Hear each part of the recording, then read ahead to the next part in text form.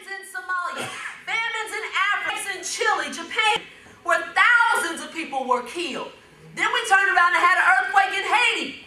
300,000 men, women, and children dead.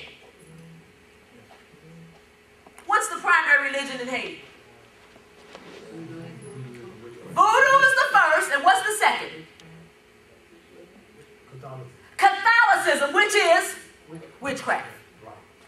God's not playing with us. Yes, this is the beginning of sorrow, and it's time to seek God's face. Now, you got to understand, the primary focus of praying is to magnify God and then to ensure that God's will is done here on earth. Somebody say, you got to pray. In other words, prayer is able to actually abort the plan of the adversary. But it's called spiritual warfare. Any child of God that does not pray, and I don't mean a now I lay me down to sleep. I don't mean just praying before I go to bed or a quick little prayer before I get out of bed. I mean some serious, dedicated prayer time. You're still in spiritual warfare, but you're not using your armor. It would be the same as if I put you in an say the Air Force, and I sent you out there with no parachute, with no machine guns. I just put you up in the air. What good are you going to be? None. You have got to use what God has given you in order to be in spiritual warfare. And prayer is the #1 key. Come on. But I'm not getting fed. Listen, I challenge you, the best feeder, not yourself, God. He will feed you. He will teach you. He will reveal to you all things. You'll never be able to defeat the enemy in your flesh. You must operate in the spirit. Why? Because demons are spirit beings. They do occupy people, but their primary function is spiritual. They're in the spirit realm making stuff happen. So we as Christians, many times, are so busy operating in the flesh, we never tap into the spirit, and that's why we're overcome. We're overtaken. Write this down. A demon can never possess somebody that has the Holy Spirit. He can possess a sinner, but he cannot possess the saint. Why? Because the Holy Ghost dwells in you, and you can't have two spirits dwelling in the same body. God will not dwell where the devil is. You can take that to the bank.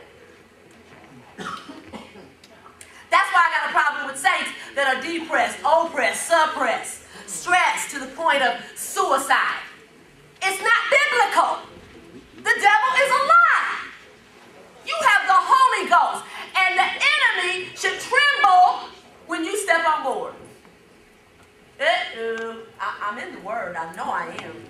Matthew chapter 5. Read it in your own time. We don't have time to go through it all together, but I'm going to summarize the story for you and break it down. Many of you know it. Matthew chapter 5, we read about this crazy man who was possessed with many demons. The Bible says that Jesus asked him, "What is your name, demon?" And he said, "Legions." Legions is over 2,000 demons in one person. Now, was this man saved? No. Why? Because he was possessed. I just told you God and the devil can't possess the same vessel. Amen? So he's possessed with 2,000 demons. The first part I want you to know is that the devil seeks to dwell in humans.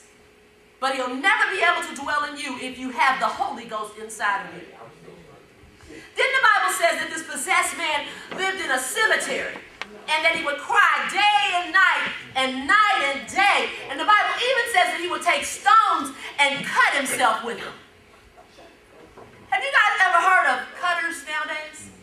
People that actually cut themselves, and I mean, they go deep too. And they say that as they cut themselves, even though it's painful, it's like when they cut, they're releasing pain. Somebody shout, "There's nothing new under the sun." There was cutters way what it is. It's spiritual. There's a spirit that's causing that person to do that. I'm going somewhere, to stick with me. The next, the scripture says that this man had incredible strength because people would actually try to bind him with chains and with shackles. And that every time, because they were trying to keep him from hurting himself, every time they would capture him and bind him, he would actually literally tear the shackles off with his bare hands. They couldn't capture him.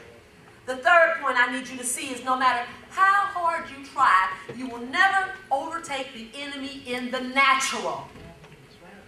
I don't care how much you cuss them out. I don't care how much you tell them off.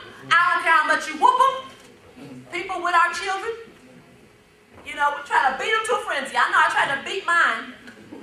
You can't operate in the flesh. You got to whip out the spirit if you want to be successful.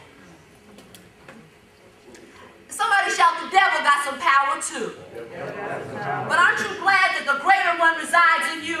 But the Bible says, greater is he that's in me than he that is in the world. Don't ever forget it. Don't allow the enemy to intimidate you. Here's where the story gets good. The Bible says that as soon as this crazy man sees Jesus, he runs up to Jesus, bows down at his feet, and begs him to be his Lord, confesses to him that he is God.